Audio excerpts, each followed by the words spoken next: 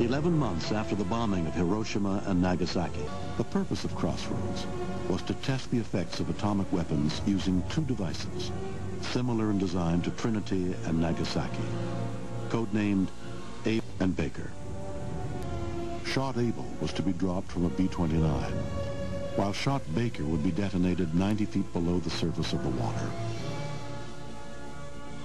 The target armada consisted of 185 Japanese, German, and American ships, ranging from small amphibious craft to battleships and aircraft carriers.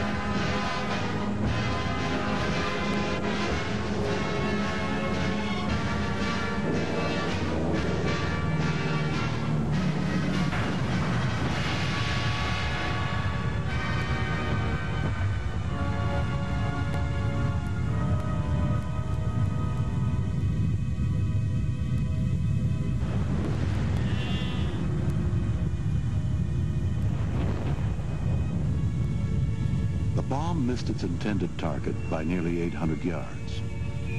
The blast sent 5 ships, including 2 destroyers, to the bottom of Bikini Lagoon. All ships within a half a mile of the blast were heavily damaged. The damage was nowhere near that created by the falling underwater blast known as Shot Baker.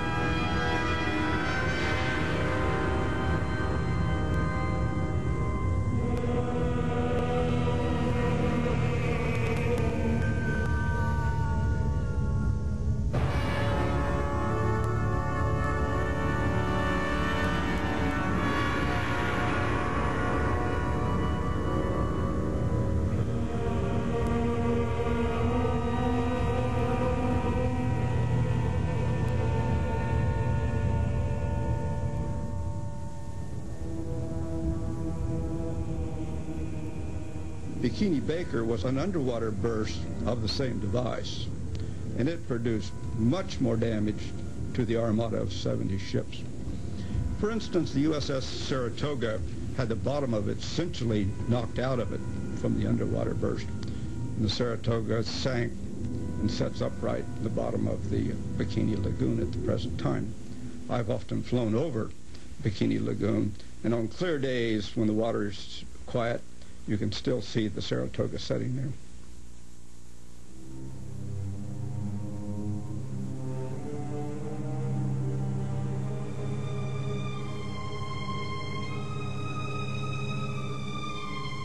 The area surrounding Shot Baker had become seriously radioactive and could not be safely approached for some time.